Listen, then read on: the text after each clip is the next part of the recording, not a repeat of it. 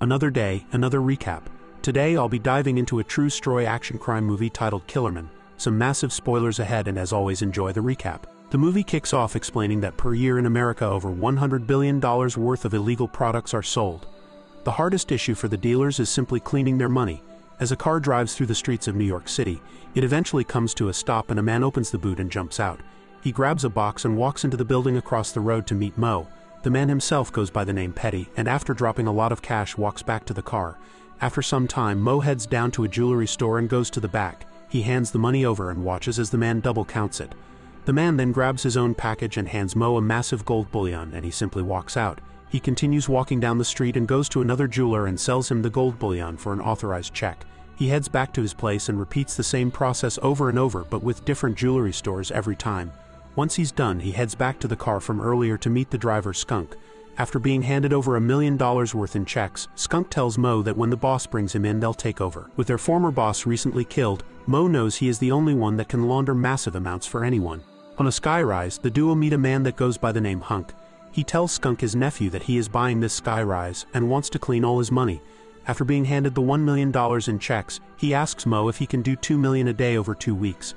Mo says he can do it, but asks for the drops to be conducted at a series of locations instead of his place. With that, the duo walk out and get to work. The first drop immediately takes place, and as they do their job, Hunk gets a call from an FBI agent who tells him to stop what he's doing for the time being. Hunk immediately gives the boys a call and speaks in code to say to stop work for the day. Skunk is annoyed as now they have to hold the money and stay away from the base of operations until tomorrow. Mo doesn't like what's already happening, and Skunk then gets an idea. The two head down to Chinatown and someone drops them a key from the roof.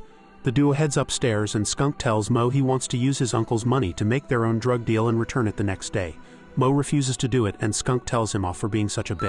After deciding to not let his friend get killed, Mo agrees to help on the condition he cannot use FedEx's money. Skunk then calls his buyer to confirm that he has his money ready to buy the product. Mo then makes a call to a woman to tell her he cannot make it anymore, and as you'd expect, she gets quite upset. After all is said and done, the duo head to FedEx to grab the connect he wants to buy the product off. Mo, however, tells FedEx they do not want any of his money but will give him 10% of all profits they get. He eventually agrees to do it, even though they were supposed to go halves on the deal. After being handed the connect, the two make a meetup point for that night and leave. They immediately head over to the Nigerian supplier they are buying the product off. The two walk up to the men and link up with Debo.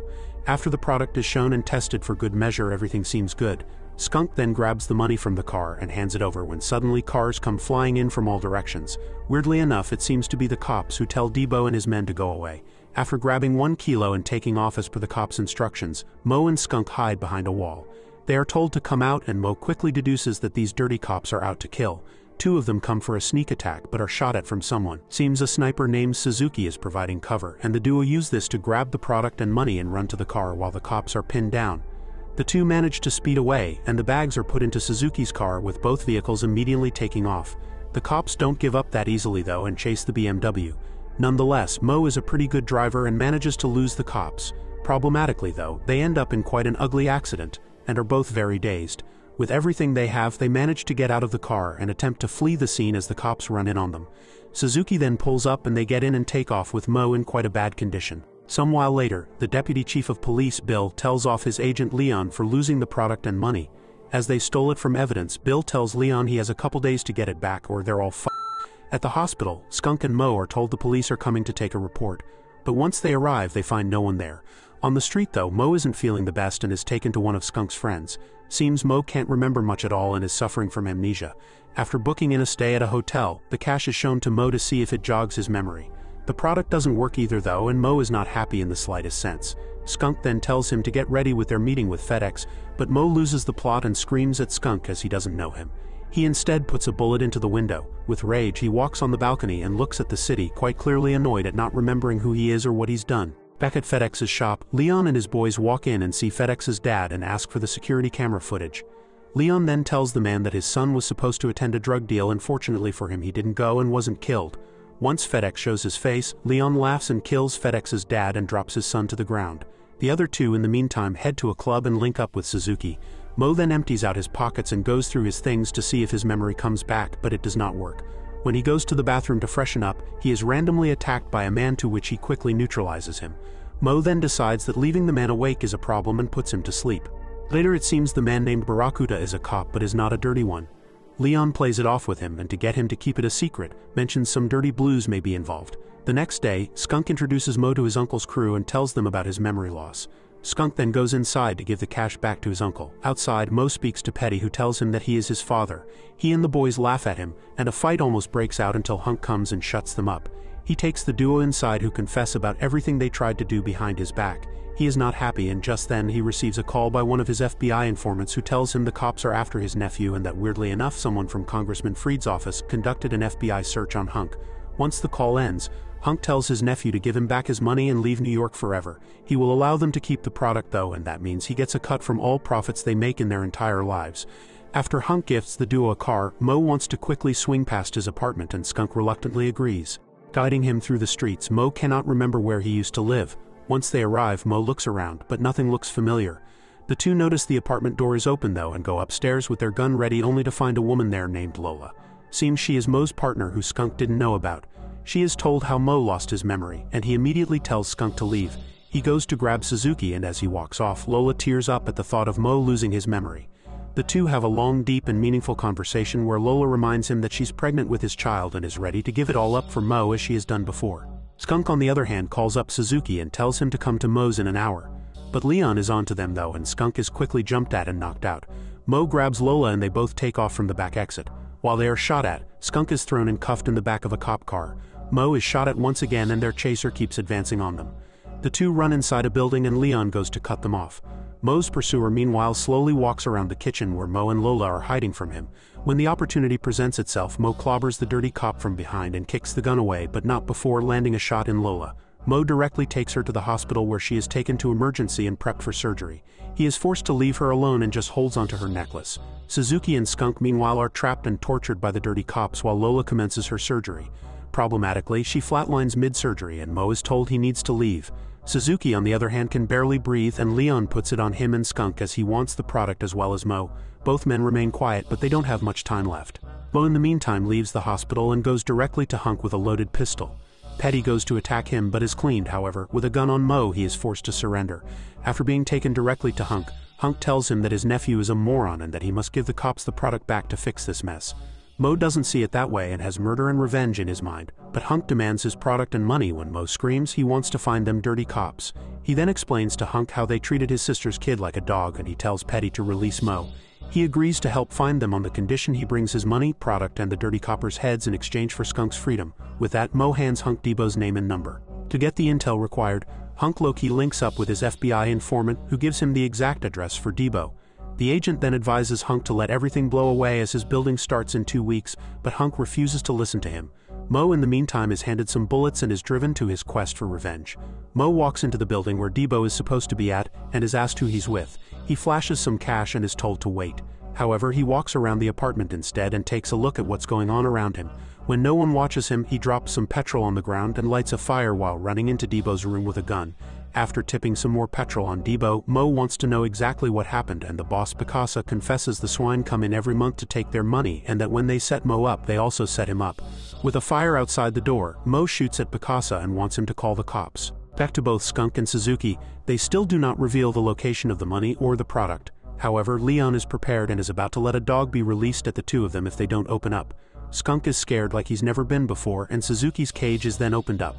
The dog begins tearing him apart while Skunk is forced to watch his friends suffer and scream until he eventually dies. Even with all of that, Skunk swears on his life he has no idea where anything is.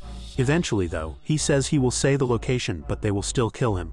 Leon explains that he wants to return the product to the evidence room, and that killing Skunk might make his uncle retaliate, so it's not worth it. Skunk then decides to finally give up the location, and at the same time Picasa calls Leon and says he wants to buy more of the product he took, and Leon agrees to it. With there being no more use for Picasa, Mo decides to shoot him as the fire he set from earlier creeps into the room.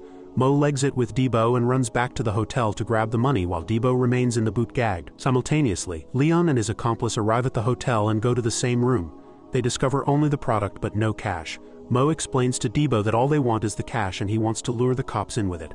After parking in a car park, Mo leaves Debo alone in the car as he waits to buy the product off Leon. He soon arrives and Mo hides behind a car and sees this. Leon then goes inside Debo's car and aims a gun at him and wants to know why his boss changed his mind. But problematically, as Debo tries to answer, he is popped straight in the head. Leon then goes to the boot and laughs when he discovers the money and how dumb Debo is. As he and his man drive off, Mo runs back to the car and dumps Debo outside before quickly taking off. The dirty cops park their car inside a warehouse with Mo silently approaching the building. He sneaks around to try and find a way in, but he does not. Leon then gives Bill a call and says he will return it to evidence that night. He continues by telling his men they are not splitting the money with Bill and are keeping it to themselves. As everything is completed, cleaning evidence is the only task remaining. Leon's man tells Skunk it's time to meet his maker and aims his gun and boom. Mo beats him to it and tells Skunk to wait a minute before going away. Leon then comes to the scene to Skunk acting dead and looks for his man but cannot see him. Suddenly he spots a gun coming out of a cage and is shot. Mo steps out and Leon cannot believe that he has the guts to shoot a cop. Mo then puts a bullet into his chest, making him slowly feel the pain of death before pulling out a sword and finally satisfying his revenge. Once he's done, Mo goes to the second dirty copper and executes him just the same. Skunk is released from his prison and breathes a sigh of relief. Mo explains they'll leave when their business with Hunk is finished. At the FBI headquarters, they seem to have voice recordings, photos and evidence of everything from Hunk to Debo to confessions of Mo and Skunk.